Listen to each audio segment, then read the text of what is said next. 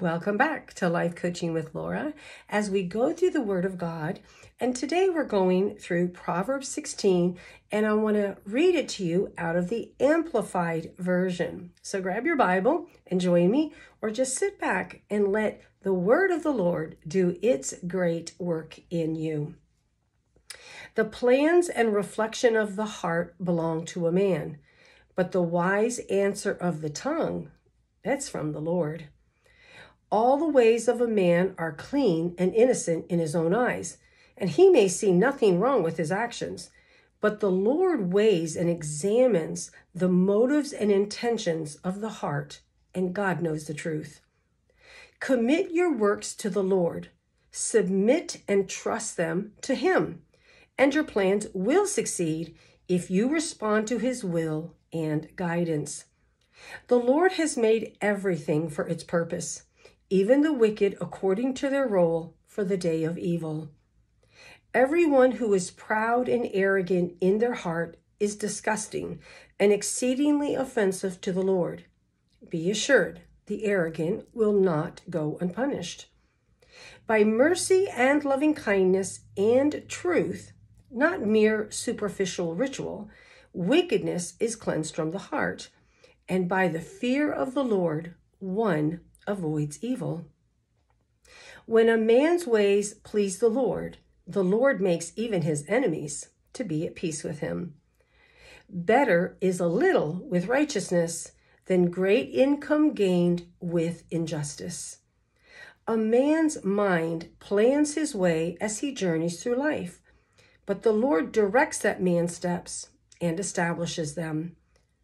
A divine decision given by God is on the lips of the king as his representative. His mouth should not be unfruitful or unjust in judgment. A just balance and honest scale are the Lord's. All the weights in the bag are His concern and established by His eternal principles. It is repulsive to God and man for kings to behave wickedly, for a throne is established on righteousness, which means right standing with God. Righteous lips are the delight of kings, and he who speaks right is loved. The wrath of a king is like a messenger of death, but a wise man will appease it. In the light of the king's face is life, and the king's favor is like a cloud bringing the spring rain. And don't we know that God is king? How much better it is to get wisdom than it is to get gold, and to get understanding is to be chosen above silver. The highway of the upright turns away and departs from evil. He who guards his way protects his very own soul. Pride goes before destruction, and a haughty spirit goes before a fall. It is better to be humble in spirit with the lowly than to divide the spoil with the proud, the haughty, and the arrogant. He who pays attention to the word of God will find good, and blessed, happy, prosperous, and to be admired is the one who trusts confidently in the Lord. The wise in heart will be called understanding, and the sweet speech increases persuasiveness in learning in both the speaker and the listener. Understanding spiritual insight is a refreshing and boundless wellspring of life to those who have it. But to give instruction and correction to fools, that's just foolishness. The heart of the wise instructs his mouth in wisdom and adds persuasiveness to his lips. Pleasant words are like a honeycomb, for they are sweet and delightful to the soul and healing to the body. There is a way which seems right to a man, and it appears straight before him, but the end is the way of death. Yikes. The appetite of a worker works for him, for his hunger urges him on. A worthless man devises and digs up evil, and the words on his lips are like a scorching fire. A perverse man spreads strife, and one who gossips separates intimate friends. A violent and exceedingly covetous man entices his neighbor to sin and leads him in a way that is not good. He who slyly winks his eye does so to plot perverse things, and he who compresses his lips as if in a secret signal brings evil to pass. The silver-haired head is a crown of splendor and glory. It is found in the way of righteousness. He who is slow to anger is better and more honorable than the mighty soldier, and he who rules and controls his own spirit is greater than he who captures a city. And lastly, the lot is cast into the lap, but its every decision is from the Lord. I'd like to read that last one to you again, because I'd like to press down into that a little bit. It says, the lot is cast into the lap, but its every decision is from the Lord.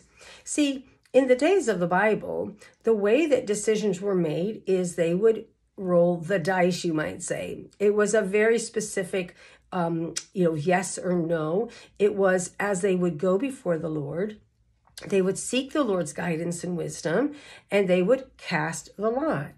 Well, what I love about this is that when you are a child of God and you go before the Lord and you seek his wisdom, his understanding, his strategy, his leading, then you can be sure that even though you may be the one to throw the dice, it is the Lord himself who is providentially, sovereignly, and divinely determining how those dice will land.